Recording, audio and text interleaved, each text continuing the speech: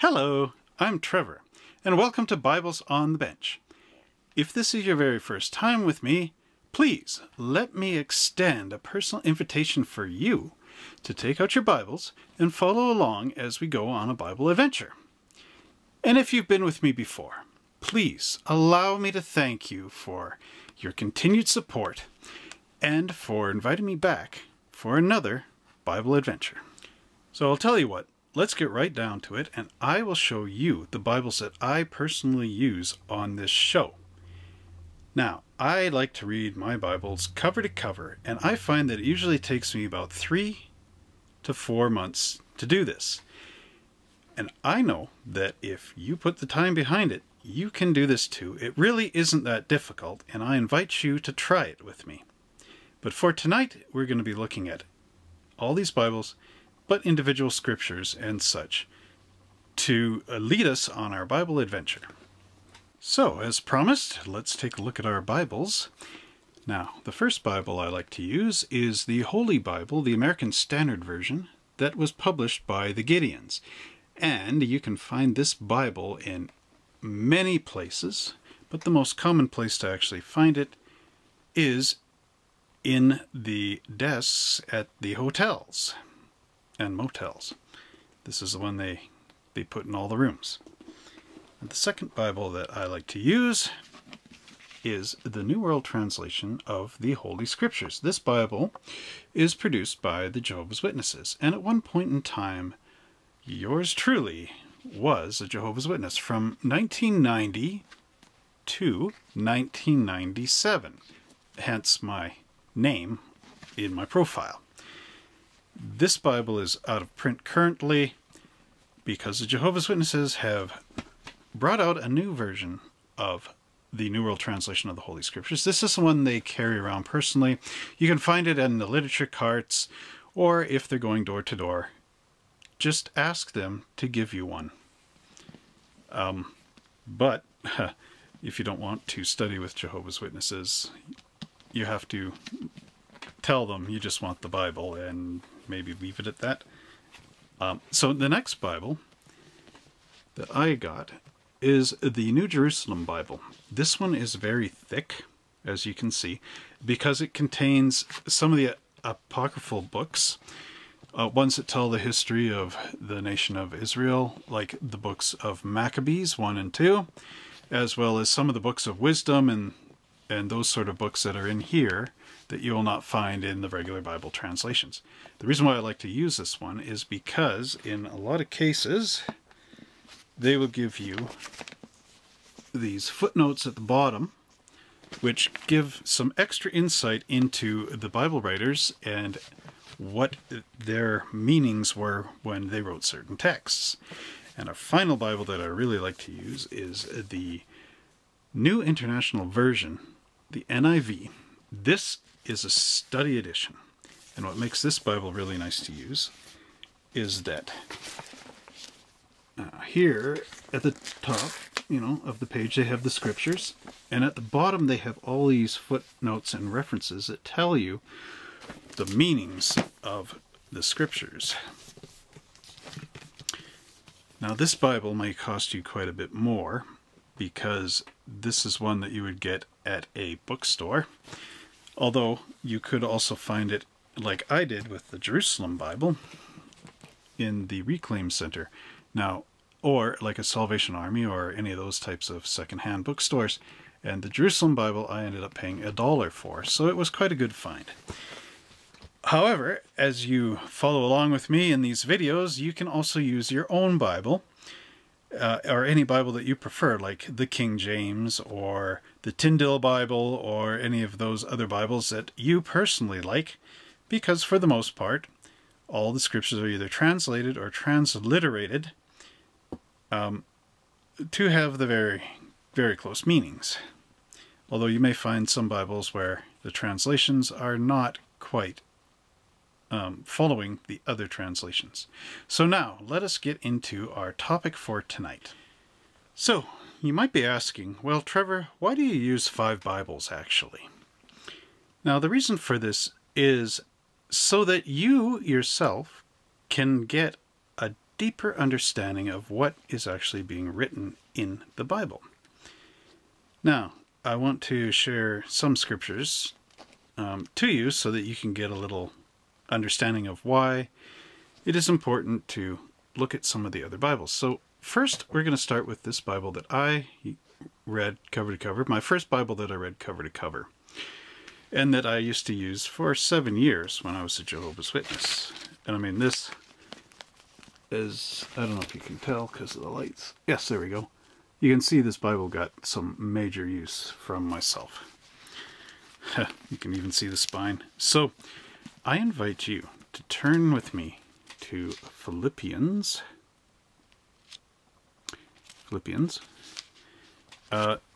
chapter 2. And I'd like to actually read verses 5 to 11. Now, Philippians, if you're new to the Bible, is in the New Testament. Matthew, Mark, Luke, John, which is sort of toward the end of your Bible. Philippians is one of the letters that Paul wrote back in the day. Okay, so you go... Okay, so here's how this goes. It goes Matthew, Mark, Luke, John. Matthew, Mark, Luke, John, Acts, Romans, Romans, 1 Corinthians, 2 Corinthians, as you're flipping through, 1 Corinthians, 2 Corinthians, and then you get Galatians, Ephesians, and after Ephesians is Philippians. Sorry for the little bit of a delay for those of you that are in a hurry here. Yes. So I like to say, let's flip to Philippians. Just me being cute. Okay, Philippians chapter 5 to Philippians chapter 2 verses 5 to 11. 1984 New World Translation. Keep this mental attitude in you that was also in Christ Jesus, who, although he was existing in God's form, gave no consideration to his seizure, namely, that he should be equal to God. No, but he emptied himself and took a slave's form, and came to be in the likeness of men. More than that, when he found himself in fashion as a man, he humbled himself and became obedient as far as death. Yes, death on a torture stake. Unlike contemporary Christianity, Jehovah's Witnesses don't believe that Jesus was crucified, but was impaled on a stake. Just adding that in for a little background here. Okay, for this, verse 9, for this very reason also God exalted him to a superior position, and kindly gave him the name that is above every, in brackets, other name. Other is in brackets. Can you see that? Every other name. So that in the name of Jesus, every knee should bend of those in heaven, and those on earth, and those under the ground, and every tongue should openly acknowledge that Jesus Christ is Lord, to the glory of God the Father. Okay. Now, let's read that in the 2013 version of the New World Translation, starting in verse 5. Keep this mental attitude in you that was also in Christ Jesus, who, although he was existing in God's form, gave no consideration to a seizure, namely, that he should be equal to God. No, but he emptied himself and took a slave's form and became human. Now they put a star under human. So verse 7, in their footnotes down here, it says, literally, came to be in the likeness of men. So if you add that in, it says, no, but he emptied himself and took a slave's form and came to be in the likeness of men. Okay. Likeness of men. More than that, when he came as a man, now they put another star here, literally, when he was found in appearance as a man. Appearance as a man. He humbled himself and became obedient to the point of death, Yes, death on a torture stake, again, with the stake. For this very reason, God exalted him to a superior position and kindly gave him the name that is above every other name, so that in the name of Jesus every knee should bend, of those in heaven and those on earth and those under the ground, and every tongue should openly acknowledge that Jesus Christ is Lord, to the glory of God the Father. And now, as you can see, there are some differences between 1984 and 2013. Interestingly, verse 9, when it says every other name, those brackets that were in 1984 are gone. Now that is something that is interesting and unique to Jehovah's Witnesses. Now, you have the two Jehovah's Witness Bibles. Now, the American Standard Version, which interestingly enough, is noted in the Bibles at jw.org, the Jehovah's Witness website. It has this Bible. Now, if we read the same scriptures, you will note some interesting differences here. Having this attitude in yourselves, which was also in Jesus Christ, or Christ Jesus, who, although he existed in the form of God, did not regard equality with God a thing to be grasped, but emptied himself. Now they have a 1. This is how they do their notes. They have a 1 in front of emptied. So this says, laid aside his privileges. So if we want to reread that, but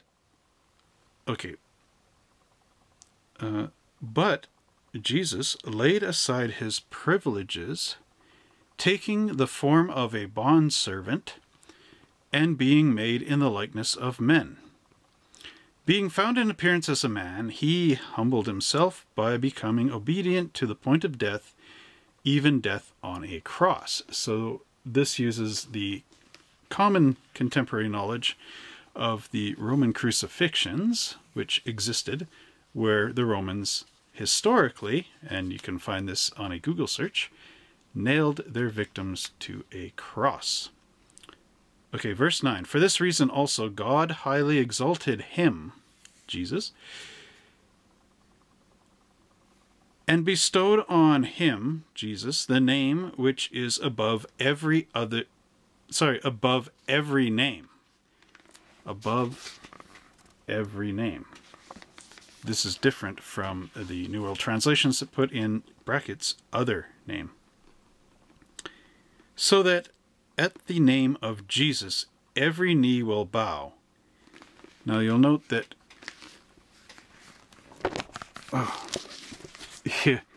you'll note that where it says every knee shall bow, they actually changed the font. Now, the American Standard Version changes the font because whenever they quote from the Old Testament, they use a different font in here so that the reader knows that it's being quoted out of the Old Testament. So at the name of Jesus, every knee will bow, of those who are in heaven and on earth and under the earth, and that every tongue will confess that Jesus Christ is Lord, capital L. Yes, this is something that I'll show you in a second. Capital L for Lord. So the highest Lord. To the glory of God the Father. So I'll read 11 again. And that every tongue will confess that Jesus Christ is Lord, to the glory of God the Father. Now if we just skip back into the New World Translation for half a second, you will also notice that they did the same thing. Jesus Christ is Lord with a capital L. And in 1984,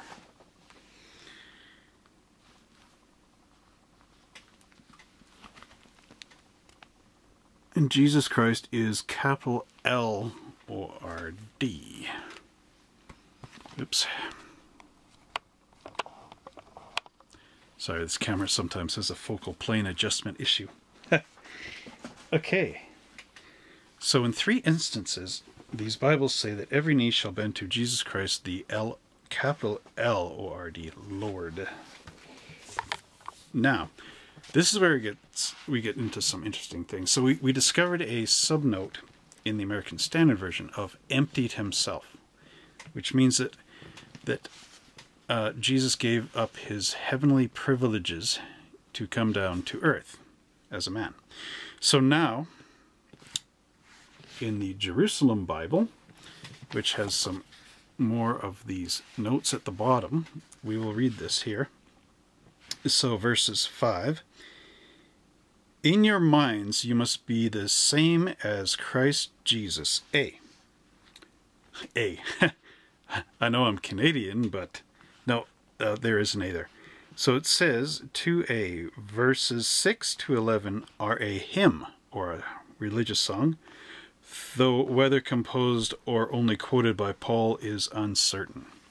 So in verses 6 to 11, now this is what the other 3 Bibles didn't show, that this is actually a song that the Apostle Paul is singing. So this is some more insight that you're getting out of reading various Bibles, but the same scriptures, see? In your minds you must be the same as Christ Jesus. His state was divine, yet he did not cling to his equality with God, but emptied himself to assume the condition of a slave, and became as men are. And being as all men are, he was humbler yet, even to accept death on a cross. But God raised him high, and gave him the name which is above all other names, so that all beings in the heavens, on earth, and in the underworld should bend the knee. D. Isaiah 45 and 23. Bend the knee at the name of Jesus, and that every tongue should acclaim Jesus Christ as Lord, to the glory of God the Father. And again, Jesus Christ as capital L-O-R-D, Lord. And now, as our final resource, we have the NIV Study Edition. And we will read again these passages. Your attitude should be the same as that of Christ Jesus, who being in very nature, or in the form of, who being in the very form of God, did not consider equality with God something to be grasped, but made himself nothing, taking the very nature, or the form, taking the very form of a servant, being made in human likeness, like Adam. Let us make Adam in our own likeness. That's Genesis. Being made in human likeness, and being found in appearance as a man, he humbled himself, and became obedient to death, even death on a cross. Therefore God exalted him to the highest place, and gave him the name that is above every name, that at the name of Jesus every knee should bow, in heaven and on earth and under the earth, and every tongue confess that Jesus Christ is Lord, to the glory of God the Father. And again, wrapping this concept up, Lord with a capital L. So all 5, 1, 2, 3, all 5 of these Bibles that I use refers to Jesus as capital L-O-R-D. Now, what makes a study Bible very good is these are their footnotes in the study Bible. Now, what I want to read to you here as a conclusion to this thought that I'm bringing up, that it is very good to read a lot of Bibles to deepen your understanding of the Scriptures. Okay, so now here is what makes this interesting. And this is quoted in history as well by many people that describe crucifixion. Now this is in verse 2 and 8. And the reason why saying, death on a stake versus what Roman crucifixion really and truly is. If you do a Google search, you'll find the information here too, in agreement with this. Okay, so death on a cross, crucifixion, was the form of capital punishment that Romans used for notorious criminals. It was excruciatingly painful and humiliating. Prisoners were nailed or tied to a cross and left to die. Death might not come for several days, and it usually came by suffocation, when the weight of the weakened body made breathing more and more difficult. So with your arms out and your body sinking in the middle, it's compressing your lungs. Okay.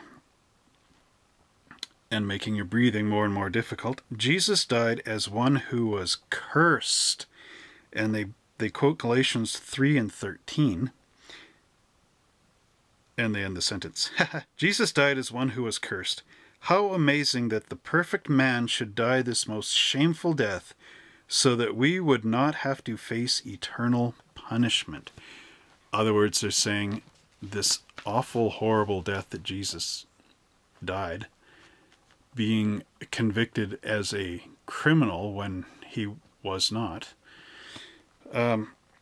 This all occurred so that man could get salvation of sins.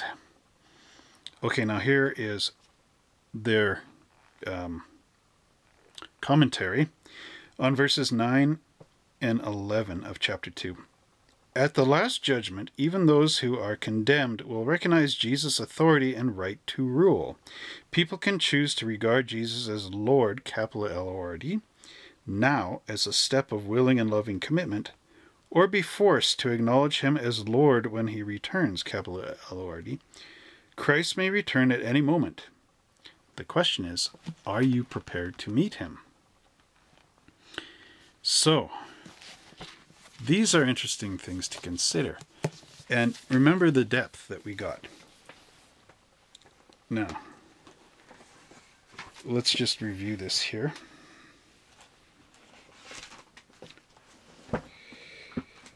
Now, from the original New World Translation that I had as a Jehovah's Witness, the depth of the scriptures did not go deeper than the written text. We did not know that that was a hymn that was being quoted. Now, the New World Translation for 2013 is still semi-vague, although they are adding in some footnotes and details to get you a little deeper on your Bible reading. But the American Standard Version, when it said, if you ever wonder what it means when it says Christ emptied himself, in that footnote it says laid aside his privileges. So Christ was full of heavenly privileges and these sort of things that he set aside so that he could become a man and be in our condition as mortal. This you get out of the American Standard Version, which is a concept that is not, referred to in the New World translations. And of course, when you read in the Jerusalem Bible, you go even deeper, because now you know that this is a hymn from verses 6 to 11. And then to get your ultimate depth, you get the Study Application Bible. And all those commentaries are really helpful in you learning the scriptures. So that, my friends, is why I use all these different Bibles, to get my knowledge of biblical things as deeply as I can, right from the very source, the Bible.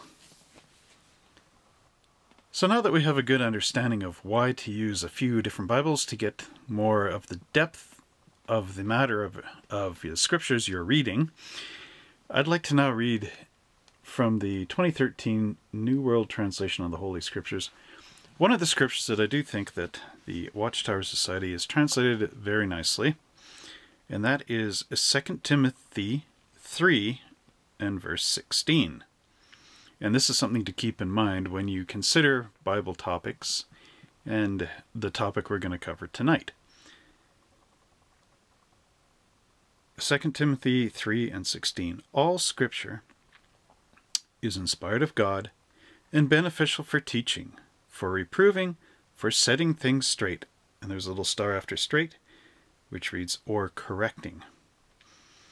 For disciplining in righteousness, so that the man of God may be fully competent, completely equipped for every good work. I like how they translated that. So, now, the topic I want to discuss is birthdays. Are they... Actually, my birthday is coming up soon, May 26th. So, birthdays. Is it something that we can celebrate in the Bible, or is it something that is not good to celebrate because of what's written in the Bible? So, let's get into this little Bible adventure of ours and see what the answer is. So, birthdays. Are we able to celebrate them or not? Well, let's take a look at 2 examples of birthdays that we can find in the New World Translation. And then we will carry on in our research afterwards here. So the first one is in Genesis 40 and verse 20. I'll let you look for that, and hopefully you have it. Genesis is, of course, the first book in the Bible. Okay, so Genesis 40 and verse 20. Now the 3rd day was Pharaoh's birthday, and he made a feast for all his servants, and he brought out both the chief cupbearer and the chief baker in the presence of his servants. This is from the 2013 edition.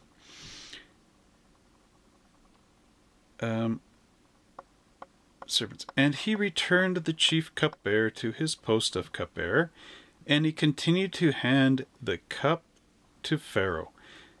But Pharaoh, he hanged the chief baker, just as Joseph had interpreted to them. So, Pharaoh, there was 2 men in prison.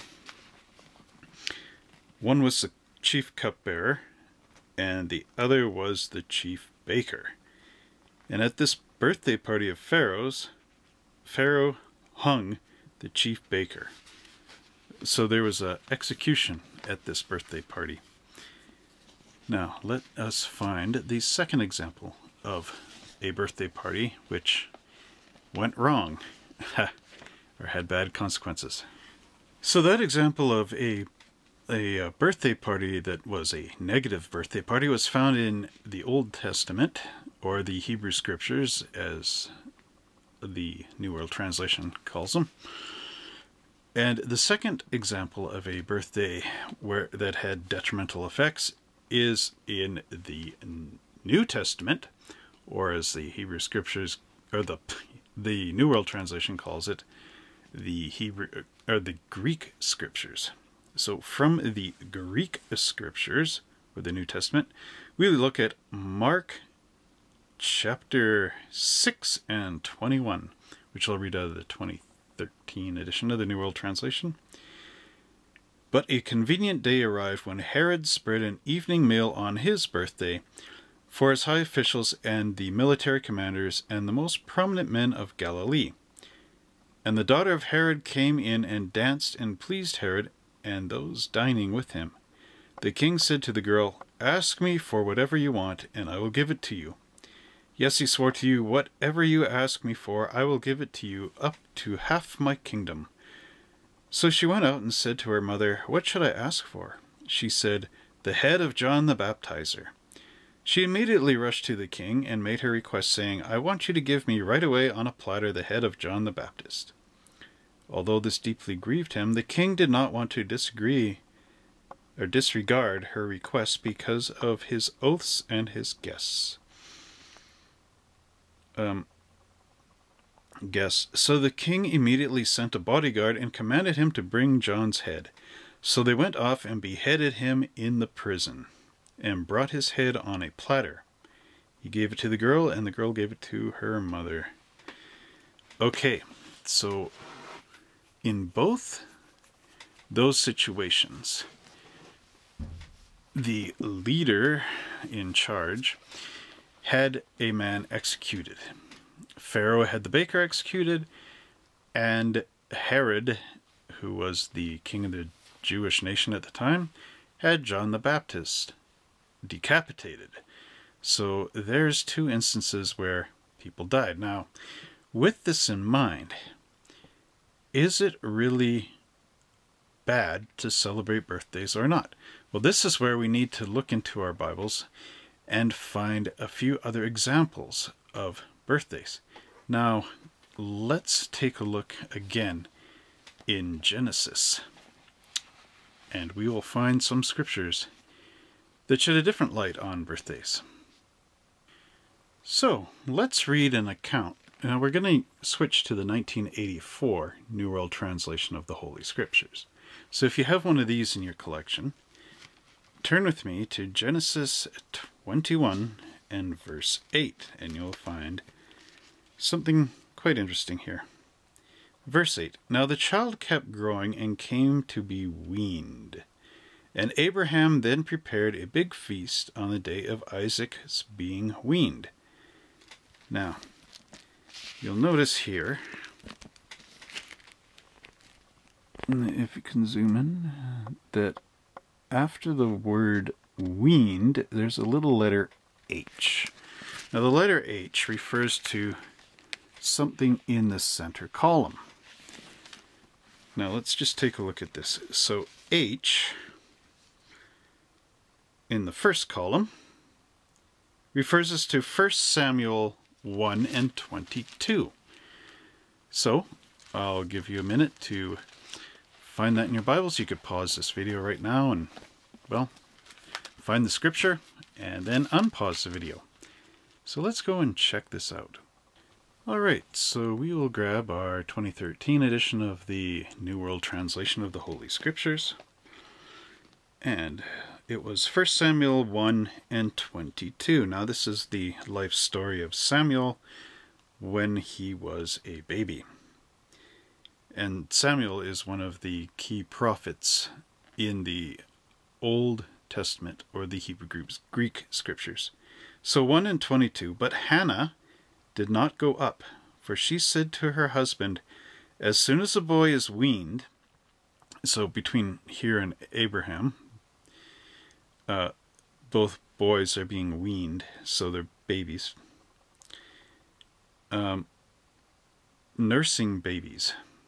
So when they're weaned, they're no longer, well, breastfed. So this is the weaning part here.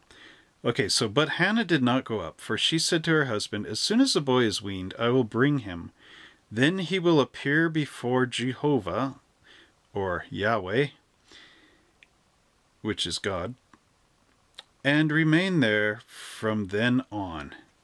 Now here again, at the end of there, and interestingly enough, it is another letter H.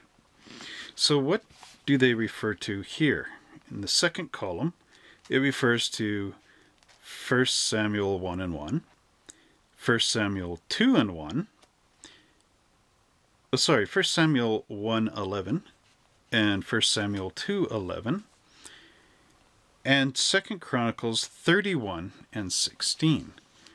So let's see what it says in 2 Chronicles, which should be 2 Chronicles 31 and 16. Well, just turned right to it. And from the 2013 New World Translation, this was in addition to the distribution made to the males from 3 years old and up, who were listed in the genealogical enrollment, who came daily to serve in the house of Jehovah and to carry out the duties of their divisions. So from 3 years old and up, this is when they would have begun this service to come into the house of God and to carry out the duties of their divisions. So 3 years old and up. So the point here is as soon as these boys were weaned, which was on their 3rd birthday, they were presented. So what happened on their 3rd birthday? Well, let's dig a little deeper into our Bibles and see what happened. So using again the 2013 New World Translation, we go back to Genesis 21:8. Now the child grew and was weaned, and Abraham, now note what he does, prepared a big feast on the day that Isaac was weaned. Keep in mind that the weaning date was when they became 3 years old. So in that case, on the day he became 3, they had a big feast. Would this not constitute it being a good birthday? And if it was, why did God, who gave all his power, well, his approval to Abraham as the chosen nation, decide that it was okay to have this birthday feast if the other 2 birthdays, which were very bad, are an indication that we should not celebrate birthdays. But in this case, this was a good, approved birthday. And on the topic of feasts, we can also look to the book of Job.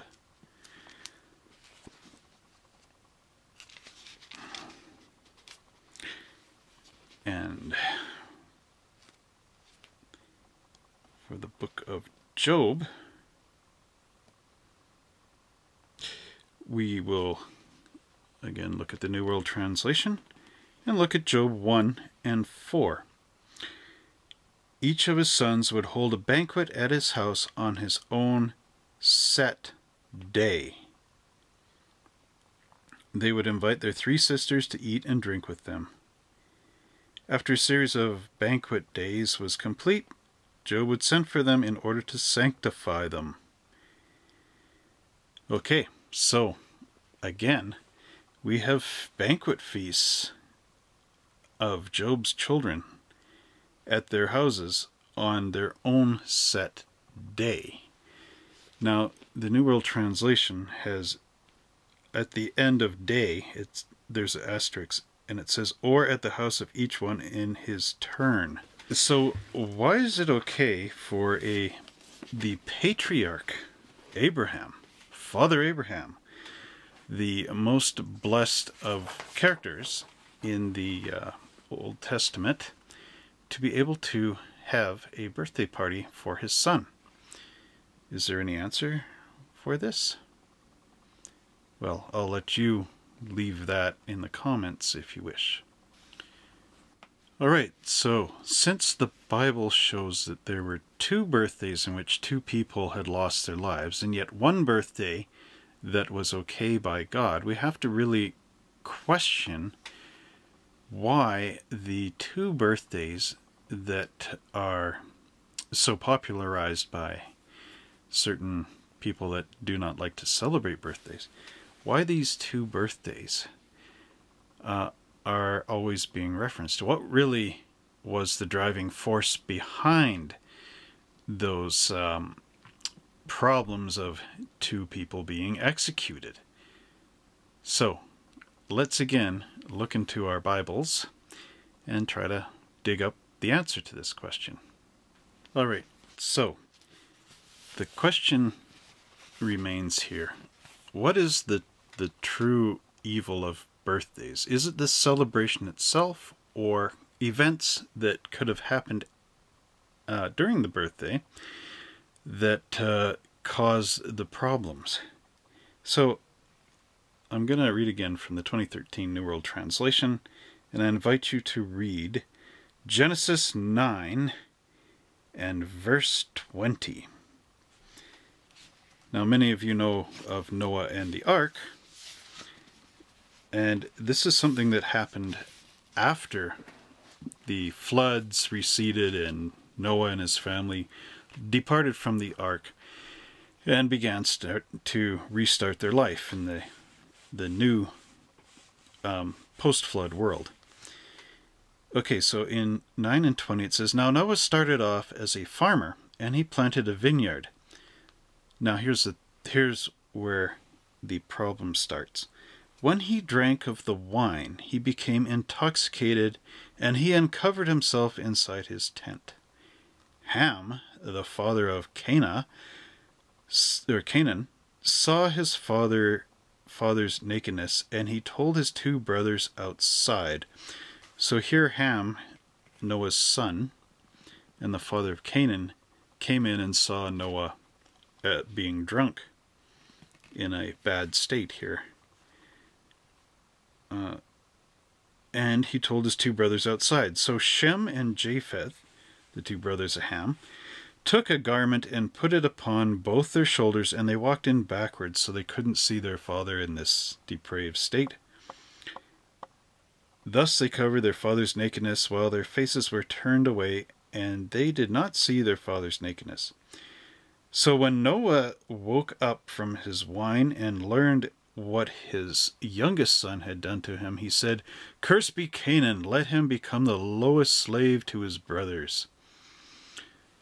Okay, so this is the thing. Because Noah became intoxicated here, so he drank alcohol to a point beyond what he could control, and was discovered by Ham,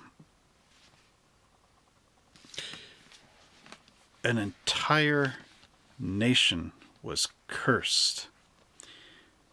So we can see here that drinking alcohol can lead to a curse, and in this case it was a curse on a nation. Now, what other examples do we have of this sort of same thing happening? Well, again, let us look into some Bibles to see what else happened. So now here is another incident that happened in the Bible, not because of a birthday party, but because of alcohol.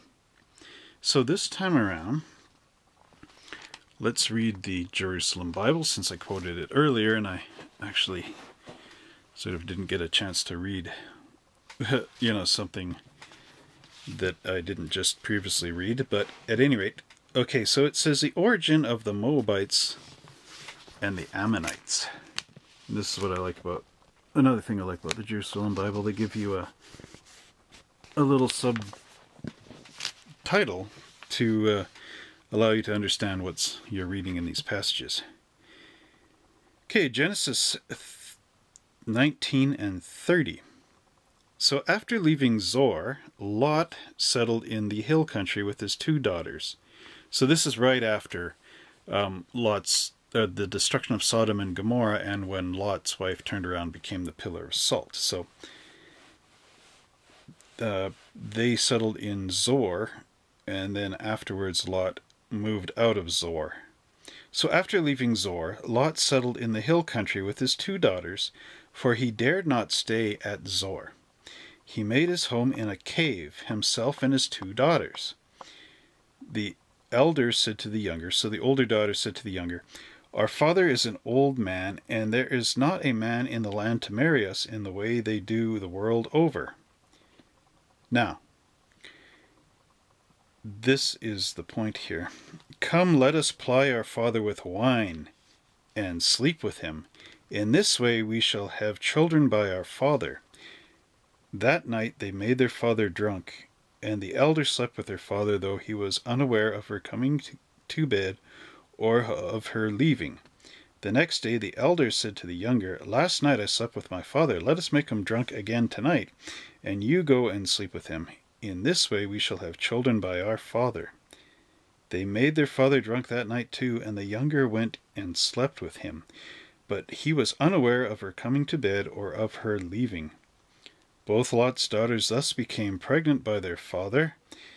The elder gave birth to a son whom she named Moab, and he is the ancestor of the Moabites of our own times. The younger also gave birth to a son whom she named Ben-Amin, and he is the ancestor of the Ben-Ammon of our own times. And then they give you a C here as a reference. folk etymology. Moab is explained as from Meab, from my father. Ben-Ami, son of my kinsman, is associated with sons of Ammon. So, yes, again, you can see that alcohol was the, I guess you'd say, evil force in this story here. Alcohol and the loss of reasoning and the loss of, well, memory for Lot here. But again, what is the culprit? Alcohol. So now let's go to a third scripture here to see again about alcohol. All right, let us examine the NIV Study Edition of the Bible. And we will turn to 2 Samuel chapter 13 and verse 26. Another story here. Then Absalom said, "If not, please let my brother Ammon come with us." The king asked him, "Why should he go with you?" But Absalom urged him, so he sent with him Ammon and the rest of the king's sons. Absalom ordered his men, "Listen, when Ammon is in high spirits from drinking wine, I say to you, strike Ammon down, then kill him. Don't be afraid. Have I not given you this order? Be strong and brave." So Absalom's men did to Ammon what Absalom had ordered. Then all the king's sons got up, mounted their mules, and fled. So, again, what was the driving force behind this? Alcohol. His brother, Absalom, ordered his men, when Ammon is in high spirits from drinking wine, to kill him. So at any rate, again, what was the driving factor? Was it, well, it was alcohol. Alcohol is the key into these things. All right, so I want to bring your attention to 1 Corinthians 6 and verse 10. It's a little bit of a back story here in verse 9. Do you not know that the wicked will not inherit the kingdom of God? Do not be deceived. Okay. Do not be deceived. Thieves, nor the greedy, nor drunkards, nor slanderers, nor swindlers will inherit the kingdom of God. And that is what some of you were. Okay. So with that scripture there, we see that part of the people that will not inherit the kingdom of God are the drunkards. Now, with those three scriptures in mind, the drunkards, well, what did they do? There was a cursing of a nation, there was incest, and there was murder. All three instances were because of drinking. Now, would this mean that if Abraham was able to give Isaac a birthday party when he was weaned at 3 years of age, on the day of his weaning, which would be his birthday, and yet Pharaoh and Herod had those parties where people died, could we not conclude that there would have been drinking at the parties of the Pharaoh and Herod? Perhaps heavy drinking? Again, the Bible associates here drinking with a lot of bad problems that come, which also makes it a sin. So, keep that in mind. Next time someone says happy birthday, that having a birthday, if you don't drink and, eat birthday cake and, that kind of thing, will probably fare you far better than a birthday party where everybody is drunk and out of control, and there's murder and rape and incest and all kinds of crazy, sinful, horrible things going on at said party. So, really, it's not the birthday parties that are bad, but what happens in the birthday parties, the way you make the birthday party, that could determine whether you're sinful or well, will lead to a sinful birthday party or not. Now, my birthday coming up, I hope to not have, like, drunkenness to the point of someone getting murdered, nor will I be drinking in total excess to actually put a murder on somebody, because really, that's not the way I want my birthday to go. I'd kind of like to have my wife and kids there, you know, my in-laws and everybody else that I love and so on, and probably, you know, have birthday cake and watch a movie.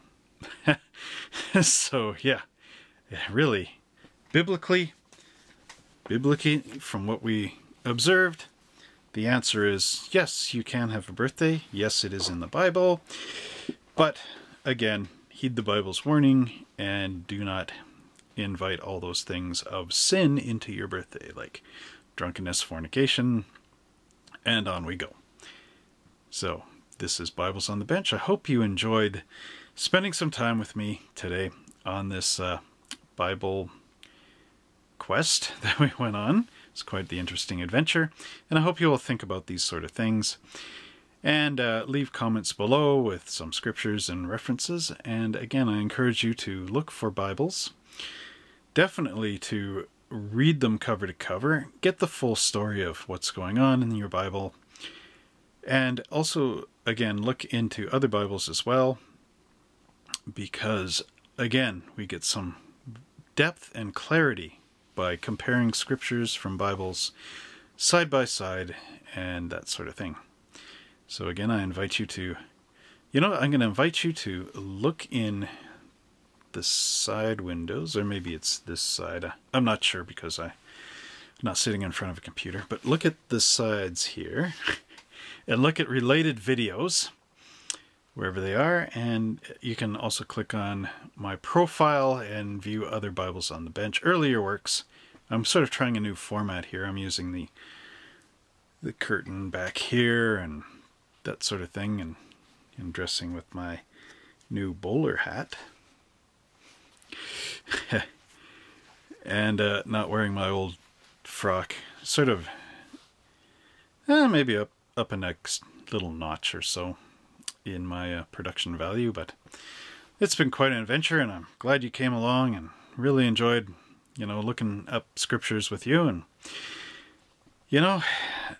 it's not very complicated to read the Bible. You can actually get a good concept of what's going on. I would suggest, start at Genesis and work your way to Revelation. But if you want to just read something from the Bible, that'll give you a good idea of what's what the best parts are. I would say really look into the New Testament. Maybe start with Matthew, Mark, Luke, or John, and see what they have to say. But again, where you want to start is where you want to start. It's your book. So enjoy your book given to you by people divinely inspired to write it. So, yes, I'm kind of rambling on. Okay, so we'll see you next time on Bibles on the Bench. Thanks for watching.